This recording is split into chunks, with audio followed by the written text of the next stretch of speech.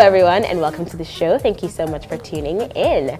So I've got a very special guest in the house today. She is a British Ghanaian TV personality and actress, and she's all the way, well, it's not really that far, but all the way here in Nigeria, so we can find out a little bit more about who she is and what she has been up to. She's the host of the popular talk show, The Entertainers from Ghana show. I have here with me, Peace Hyde.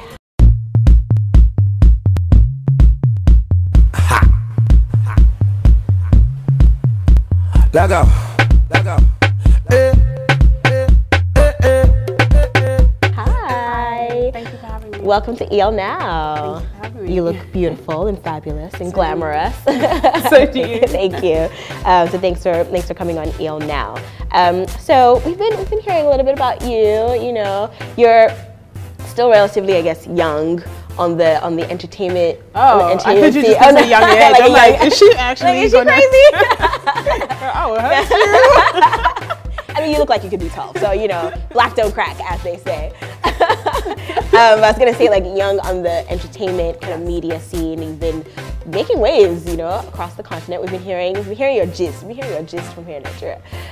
So we just want to get to know a little bit more about you and your background. So tell us a little bit about growing up in your house. Well, I was born in the UK. I've lived there for practically most of my life. I studied psychology. I got qualified as a teacher. I went on to study to teach the sciences. My specialism is chemistry and biology. I did that for maybe 6-7 years.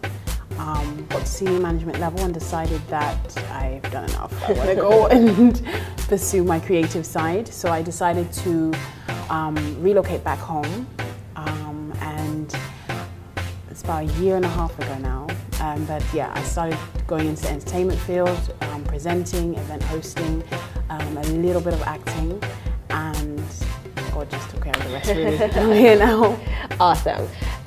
So were you first generation British born in your family? Like, were your parents, did they live there at all? Or are you the first? Yes. Of your, okay. All my family are born and bred in Ghana. In Ghana, okay. My mom, my dad, born and bred in Ghana. Okay. So yes. Okay. So was that kind of difficult for you growing up, or for them raising you in England, kind of with the, you know, Nigeria or African parents actually can be very funny sometimes. I think it was actually a good experience because having a family that is so passionate and so heavy in our culture, it meant that you had the best of both worlds. Okay. Growing up in the UK, you know, you're in the UK once you leave the house. Once you get to my mom's door, Ghana starts here. Like everything, she'll buy a washing machine and say, Peach, you need to learn how to hand wash your clothes. Oh gosh. So she really raised us as if we were still in Ghana. And I didn't realize at the time, but it was a huge help because moving back after spending over 20 years, and that's all you know in the UK, you know, the tube and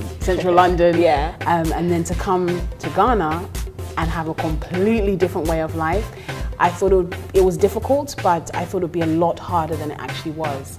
And it was purely because my mum laid in an amazing foundation. And so she made that whole adaptation process a lot easier to stomach. That's great. Yay, moms. Moms are awesome. I mean, there's such bigger things going on in life. You know, like what is the current dollar exchange rate, or eyeliner, or cheap wigs. That's a veiled insult. You're making me out to be some bimbo who only cares about ephemeral things. But that's your words, not mine. So I had seen an interview with you where you described yourself as like a nerd. And I was like, what? In what world? Because, you know, think of nerd like the geeky glasses and like, you know, the funny, like talking in a funny way and like a typical, like stereotypical geek. But did you ever go through that like ugly duckling phase at all? I think everyone has, and on some days I feel I'm right there. But I think what I learned anyway was that it's all about your mind. I mean, when I was younger, I was extremely overweight. And I didn't really mind until boys became important. Then everyone was like, oh, she's a fat cow. And it's like, so I went through that stage. I went through that stage where I felt crap. I went through that stage where I had a lot of low confidence. And it was just basically a choice to say, look, I'm going to make the best of myself. Not for anyone else, but for me. And it was very weird because for me, I'm still the same person. Yeah. But I feel that through my journey of learning to accept and love the person that I've grown to be, it was misconstrued. And people are seeing it as like, hey, look at this girl. But really, it's actually just someone who wasn't the most confident growing up. I love education. If it's not for education, I wouldn't be who I am. But in terms of how I perceive myself and how I carried myself, as most girls, we always have so many things hanging over our head. Whether it's we feel we're not good enough, we don't like our hair, we don't like our nose, we don't like our armpits, whatever it is, there's always something. Yeah. And I think the hardest thing to do as a woman, or taking that transition from a young woman to an adult, is to just realize that it doesn't matter what anyone says on TV or what your friends say, or even sometimes what yourself says, or even your family to a degree for some people. You've just got to learn to take that journey to find yourself, love yourself. And you know, even if people judge you or misunderstand that journey, still stick to it, because that's how you find who you really are. I'm in my 3rd year of uni. And there's this guy. Fine boy. Not exactly, but he's very, very intelligent. So wait, he wasn't even cute. Do you want me to tell you the story? Coming up next on EO Now. Something I can't do without, I think, would be my faith. I can't live without that. Everything else is irrelevant. I'd even give up food, maybe.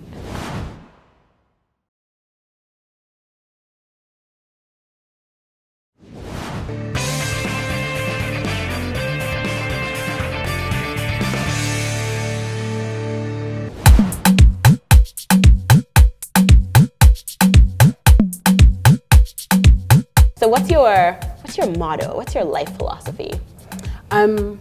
I don't have a life philosophy, to be honest. Okay. Why? Because I constantly wake up with random ideas and I can be like so for this idea, then a couple of hours later I'm like, yeah, that was rubbish. So for me, I wouldn't say I necessarily have a motto in life, but I have motivation points that keep me going. And for me, it's about finding your power in your purpose. I think it's all about trusting God in that journey in your life. And as long as you're focused on finding your purpose and going in that journey and finding out what does God want me to do and doing it to the best of your ability, no shortcuts, work hard, and that speaks for itself and it lasts. If that is your principles that you operate in, then the rest will come. But I think that you can't really have a motto in life. I think you've just got to live it and your motto will speak for itself. And people kind of work out that, oh, this girl's a bit like, you know. Right. But I don't have a motto, but I'm hoping I create that motto through my journey. Okay. And through finding out why I'm here and what I'm doing. That's awesome. What are 5 things you can't live without? 1 would be food. 2 would be food. Girl after my own heart. I love it. I love my food. So for the first 2, I'd choose like food. I think 3 would be a good Wi-Fi connection, because I'm just always online. No, like seriously, you're like. So yes, a Wi-Fi connection. No, you know, I've got to do my thing. Yes, my hair, my makeup, that type of thing, girly stuff, clothes. But last but most certainly not least, something I can't do without, I think, would be my faith. I think I put it last because it covers everything, really. When it's all said and done, my faith is what's taking me. And I am amazed at how far God has brought me from where I was to where I am now. And that I can't live without that. Everything else is irrelevant. I'd even give up food, maybe. But yeah, my faith is the one thing I really can't live without. The rest, the other 4 are like, I can work around those. Okay, awesome, awesome. So like what legacy or impact would you like to leave in the world? I think that the legacy I would like to leave would be that if you work hard, if you trust the process, your ability to achieve is limitless, and that's it. I don't necessarily want to be known for this sector or for this industry in particular, not entertainment industry, but like maybe education or thing. But I feel like just as long as you follow the process that you're going through in life, as long as you trust God with your journey and with your faith, what you can achieve is limitless. I've been a teacher, I've been a child psychologist, I've been an actress and presenter, and these are all things that I've been able to achieve through trusting God and working really hard. Okay. And if that's what I can achieve at this stage in my life, I have no idea where I'm going or what I'm about to do. So by God's grace, I would like to feel that, you know, that it's about achieving your full potential, whatever that may be, but using the right principles to get there. Yeah. Okay, so you've mentioned a couple of different things that you've been able to achieve so far. If there's something that you could do or something that you're excited about doing in the future, like what would that be? To be honest, I'm actually just really, really stoked about what I'm doing right now. Okay. So I don't even want to breathe in case it changes. I feel like I haven't even started. Like I'm not an accomplished actress. I'm not an accomplished presenter. Okay. And for me, I would love to grow in those industries. And that would be a huge thing for me, to grow and solidify my name as a seasoned presenter or a seasoned actress. I think that would be an amazing next step for me. But long term, it's limitless. Whatever he's got for me, as long as it's positive, I'm good. You're like, I'm good. I'll roll with it. I'll roll with it. Okay, Peace. Thank you so much for joining us. Thank you very much for having me. Thanks for stopping by. it. Yay. Okay, guys, that's all the time we have on the show today. I know. I'm sorry. I have to let you go. But go out there, have a great weekend, and I'll see you next time. Bye. Peace.